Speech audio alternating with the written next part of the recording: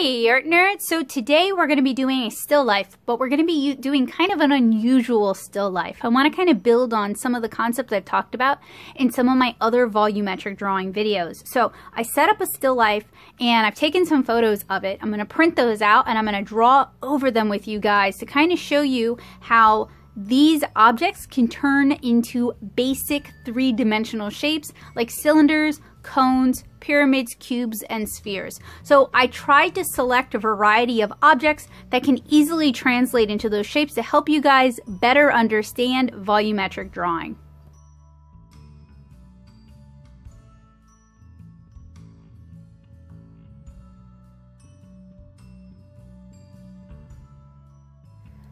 So I have here a printout of that still life I showed you guys. This is a little bit easier than trying to draw it digitally, at least for me. And I'm going to apply nature's layers. I'm going to apply some tracing paper on top of it. And I'm recording this tutorial to help out my students in my drawing class over at the Little Art House, but also to help some of you guys out who might be struggling with improving your art, or you want to learn a new art style, or you're new to drawing in general.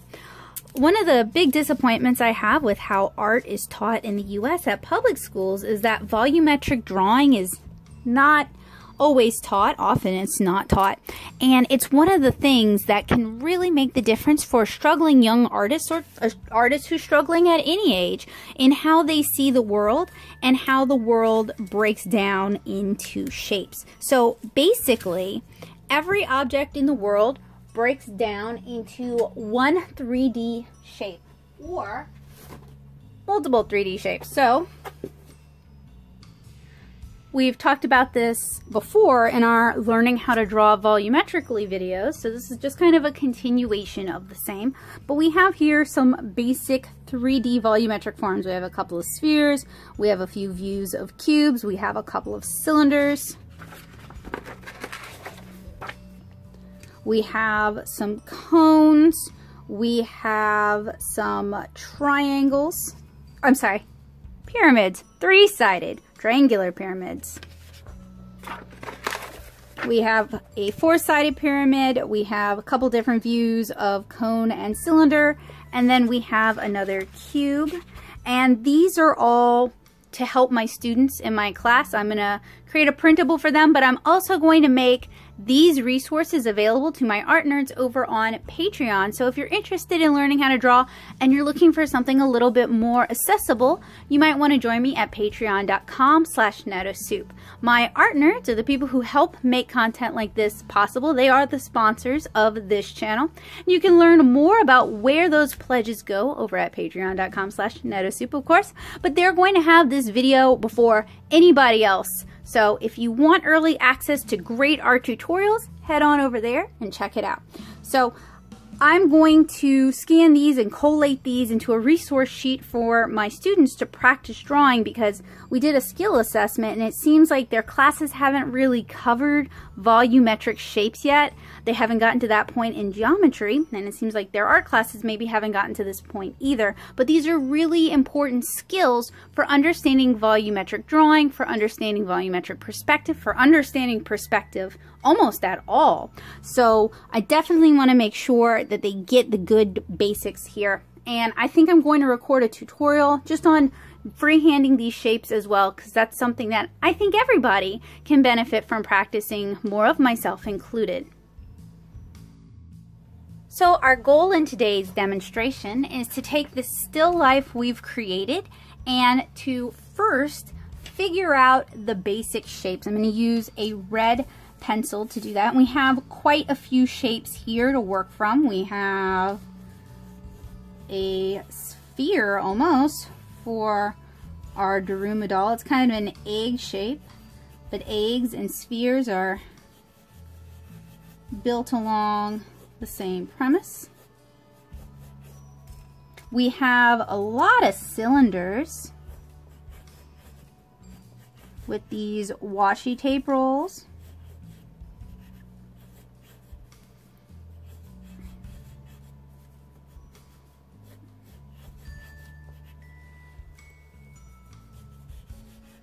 And you guys notice how the circles we draw for the top, they kind of change depending on the angle of the washi tape rolls as well as our viewing angle. And I went for fairly common around my studio objects.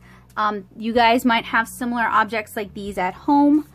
They're objects I use all the time. We have another cylinder here.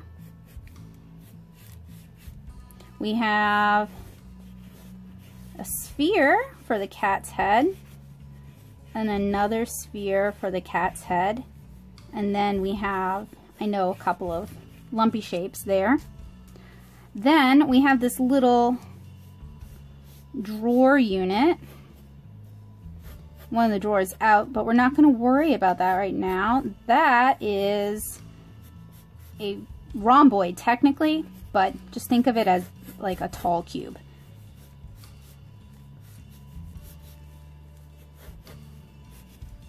And each of the drawers inside would be built along the same lines. We have a bottle of gum Arabic, which is used in watercolor painting, and that is a cylinder. And then it's got another cylinder on top of that, and then another cylinder on top of that, and then another cylinder on top of that. So you guys can start to see how these shapes are coming together. We have my addiction, a coffee cup. You can think about this either as a cone that comes to a point way down here, or you can think of it as a cylinder that just kind of tapers. On top of this, we have more cylinders. And understanding how to draw volumetrically is useful not only for drawing from what you see, but it's going to allow you to draw from your imagination with confidence. We have more washi tape rolls up here. Those are cylinders. We have this pine cone, and it's kind of a curvy shape. You could draw it either as a cylinder, or you can draw it as a curved kind of cone, like a horn shape. We'll skip the leaves for now. We have, they're kind of taco shaped because they've bent in on themselves. We have a stapler, and the stapler itself is kind of an unusual shape, but you can start with just blocking in cubes, and that'll help you as you draw this shape in perspective as well. And I have tutorials actually where we talk about perspective, 1 point and 2 point. We have a cylinder up here holding watercolor brushes. We have this clip here is going to be an interesting one. We'll get to that in a minute. We have a sphere here in the form of a calcifer paperclip holder. And then on top of it, we have a couple of small cylinders, and then this is almost like a really narrow pyramid, and then this wire here would be a cylinder, but it's so narrow you don't necessarily have to think about it too much. Then we have another little bottle over here, and that is a cylinder with a cylinder on top, and then just like with the gum Arabic, another cylinder there. So apologize for that buzzing. I use my phone to record, and sometimes it captures notifications. I need to turn those off. Anyway, so the clip is interesting. It is a cylinder because it bulges out, and then it's got two metal plates, and then those metal plates connect up to this part, which is the clip, and that's fanned out a bit. And then we have over here, we have a music box. This is a cube. Not going to draw the insides of it just yet. Then we have a brush holder, which I know it looks complicated, but the whole point of learning how to draw volumetrically is how to simplify things. So this would be a really, really narrow cube shape itself. So let's take a look. And for my art nerds who want to practice along, I'll share the photograph with you guys. Okay, so this is what we have. This is everything kind of broken down into more basic shapes. So now let's work on refining this. And for that, I'm going to need another sheet of tracing paper.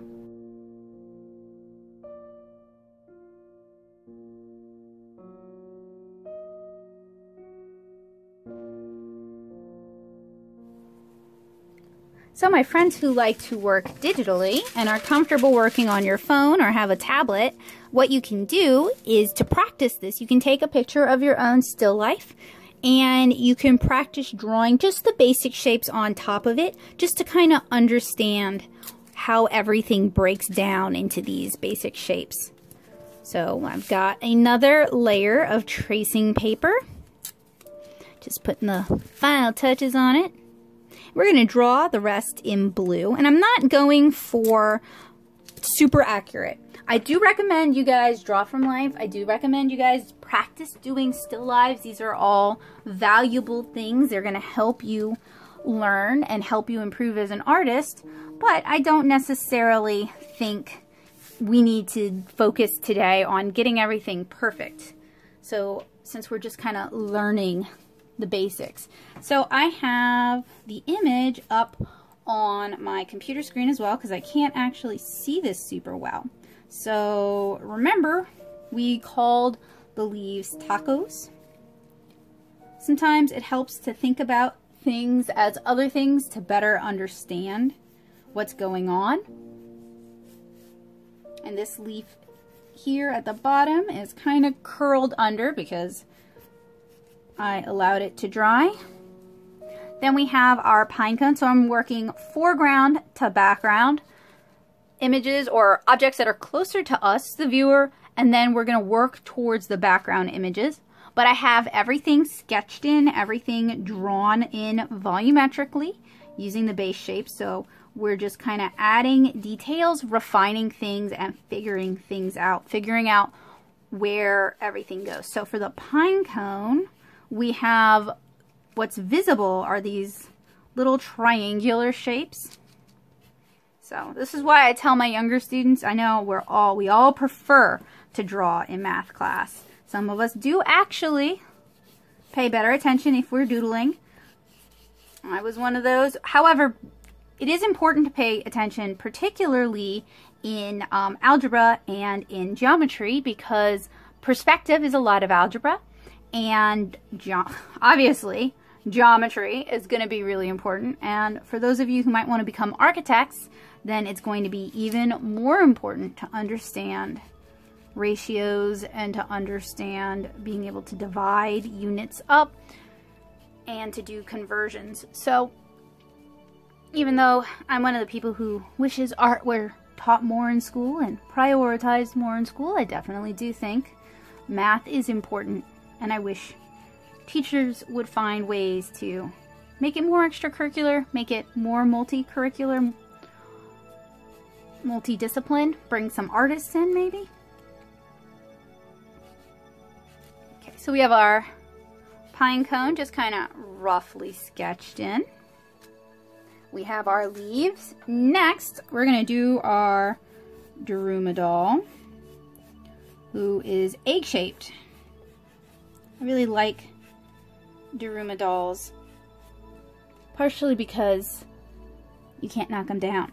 They just always get back up. As a comic artist, that's something that's really important. Never really getting knocked down fully. Always being able to get back up. Having a thick skin is important. So then we're going to do our washi tape rolls. Now, the washi tape rolls are interesting because they are hollow cylinders. So I drew a circle there in the middle. And they are also precariously stacked, and I did that on purpose because I wanted to be able to draw several different views of cylinders for you guys. Sorry, sometimes I can't always talk and draw. You guys have that problem? I think it's because it's using similar parts of my brain. Then we have another one up here, and I forgot to draw the paint tube for you guys, so we'll need to do that.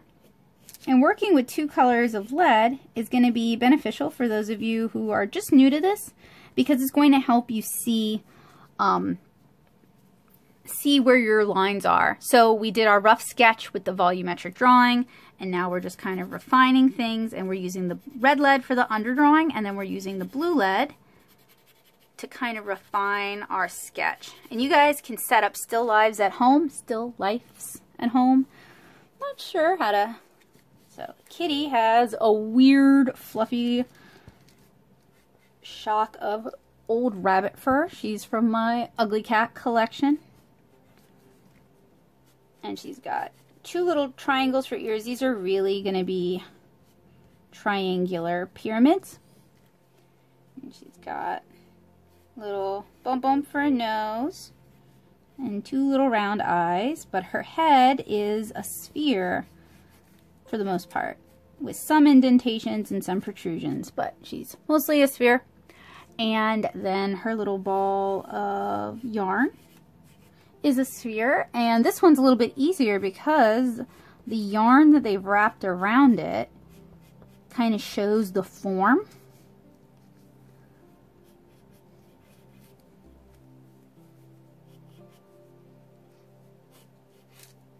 And I know there's a lot of talk about tracing being bad, okay? And in a lot of instances it is. But in an educational instance like this, where we're learning and we're understanding the different forms and we're trying to see things a little bit more clearly, drawing is a really helpful education tool. So this little tube of brush cleaner is actually not quite round. It's been squared off.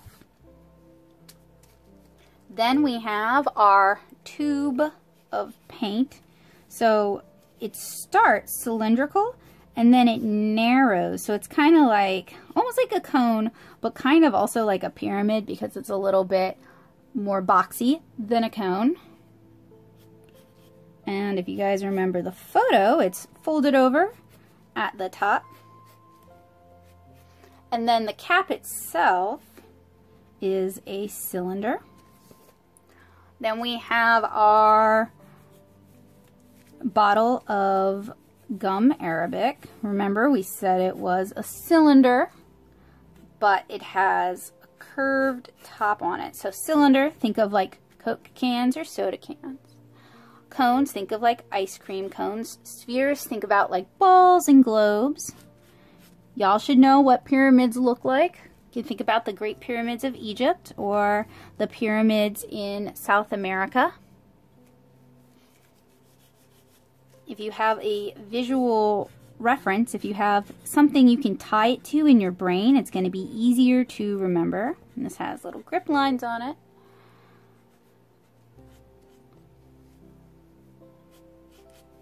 And when we talk about perspective, that's when we're going to talk about ellipses like this, in which way they curve up or curve down to. They always curve up to the horizon line.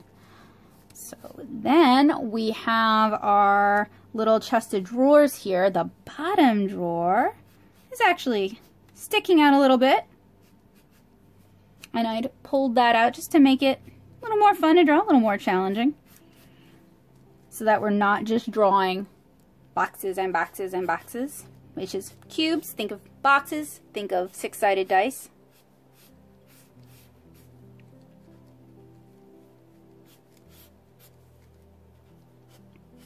And you can see it comes together pretty quickly once you start understanding the basic shapes that make up the world.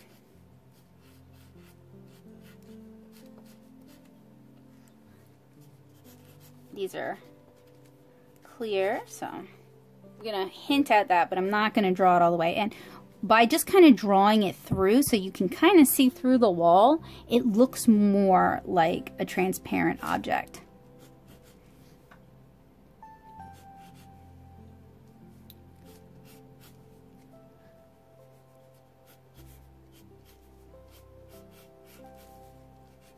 Then we have our little music box.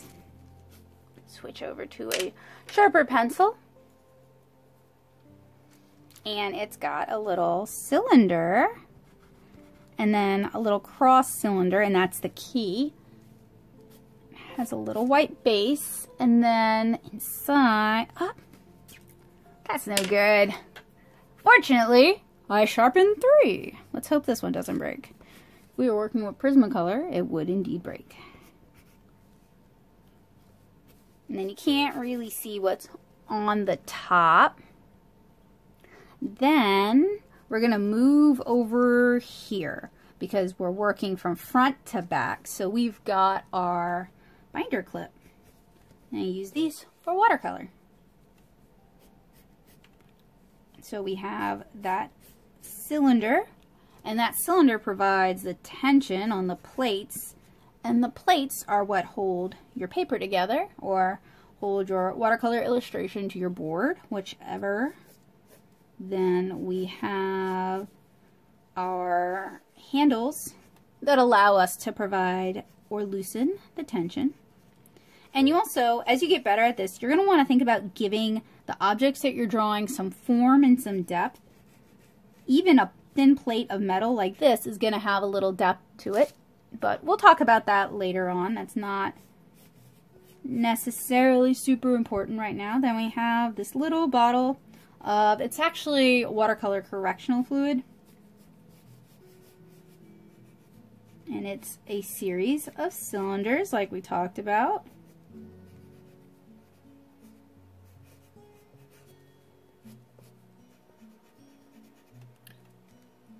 And it has an oval on the cover, on the front. Then this is actually sitting on top of a box of mints, but we can't see the box of mints super well, but that would be a cube. Then we have, it's kind of like an elongated sphere. It's a little calcifer paper clip holder that Joseph gave me a few years ago, with our little calcifer, who's kind of like a sphere, sitting on top of a log, which is kind of like a cylinder. And the glass itself has some thickness, so I'm drawing the thickness of the glass.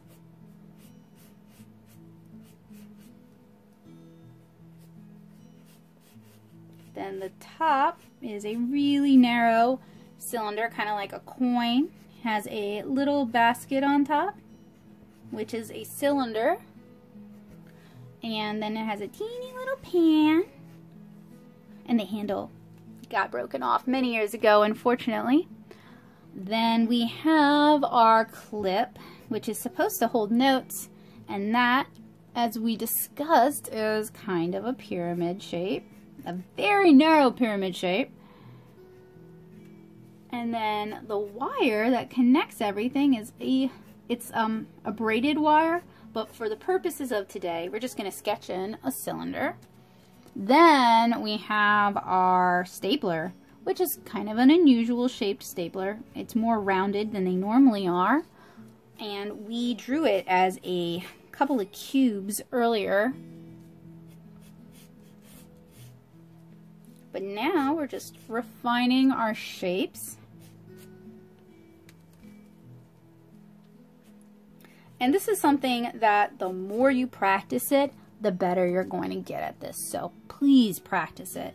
And then I realized I didn't draw this spray bottle in the background. We'll get to that. So next we have this coffee cup. And we talked about how it could be a cone or it could be a cylinder that the edges have been kind of smushed in. And it's got a series of much thinner coin-shaped cylinders on top.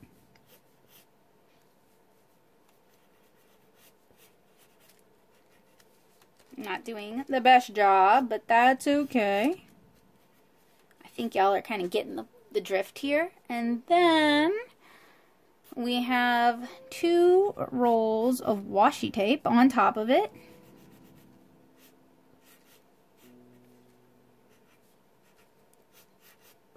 And then we can move back over here to the brush rest that we drew in as a cube. So let's refine some of those shapes. So it's got this little protrusion right here, and it goes in like that, and then it goes out like this, and it's a 3-dimensional shape, so it does have some thickness, it has some volume to it, and then it's got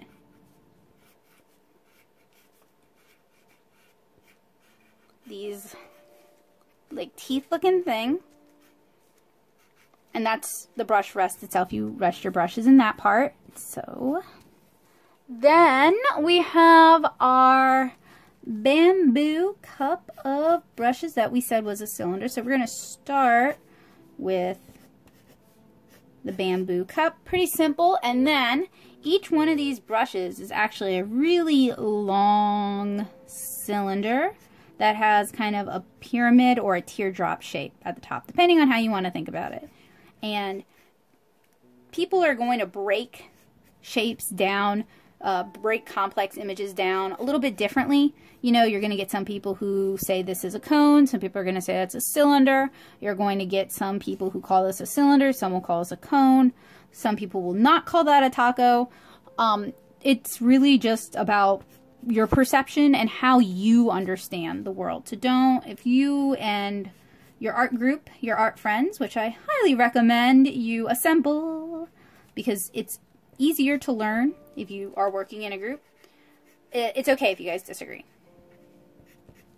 Okay, so that is kind of a very simple, refined sketch of our still life that we set up. Let's walk it back a little bit. Remove a layer. So here is the very basic 3-dimensional shapes, and then I'll put up the photo I took of the still life so you guys have our original image.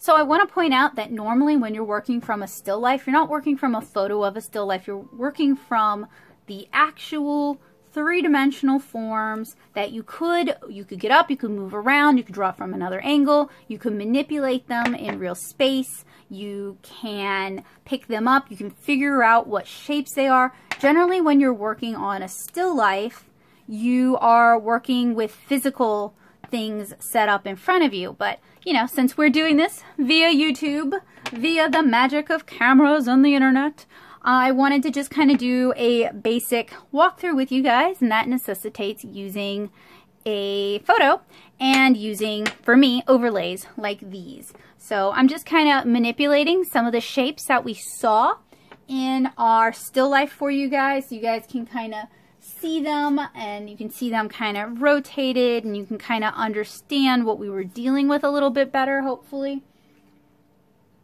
And I highly, strongly, multitudinously, sorry, I'm not even sure, I might be making words up now. I really encourage you guys to set up your own still lives at home, practice at home, practice with your own materials, practice with books, practice drawing your shelves, practice drawing stuffed animals, practice drawing things that have a very rigid shape, practice drawing things that have weird amorphous shapes, practice drawing things that look exactly like the object, the volumetric shape, practice drawing things that are a combination of complicated shapes put together. The more you practice these things, the more you do it, the better you're going to become as an artist, the stronger you're going to be as an artist. And this is something that doesn't have to take up a lot of time in your day, but it will pay off later on in the end, particularly when you're doing perspective things and understanding spatial relationships and understanding form and atmospheric perspective. This is going to be really useful. So I want to thank you guys so much for joining me today. I hope you found this helpful, useful, and informative. I hope you found it fun, and I hope I've inspired you to draw your own still lives, and I hope I've introduced a new understanding, a new way of drawing for you, because my goal here on this channel is to make art accessible to people in a wide variety of ages, from kids who are not satisfied with their education at school and they want to learn how to draw on their own time, to adults who always wanted to learn how to draw and never had the time or never had the support or never had the resources. I want this channel to be a great resource for you. So if you do find it helpful, useful, and informative, please share this video. Tell people about this channel, help spread the word, help me get new viewers here, and feel free to send in suggestions. This channel is COPPA compliant based on YouTube's definition of that, which means sometimes I don't get your comments and I no longer have a community tab where you can talk to me, but you can reach out to me through email at becca.hilburn@gmail.com, or you can get a hold of me through my Discord server, The Paint Box. It's a very friendly art community focused on art supplies and art improvement. I would love to see you guys there. You guys can find a link down in the description below. That's a great place to ask me questions and to request demonstrations like this one. So I hope I'll see you guys again really soon. I want you guys to check out my favorite drawing tutorials playlist for more great drawing tutorials. I can show you how to draw anime stuff. I can show you how to draw people. Obviously, I can show you how to draw objects, and check out my Intro to Comic Craft series and my Making Comics series for more on drawing perspective. Hopefully I'll see you guys again really soon, and art nerds, keep an eye out for these materials. You should already have them, so if you feel like you missed them, just check on Patreon. Alright guys, I'll see you again soon. Bye!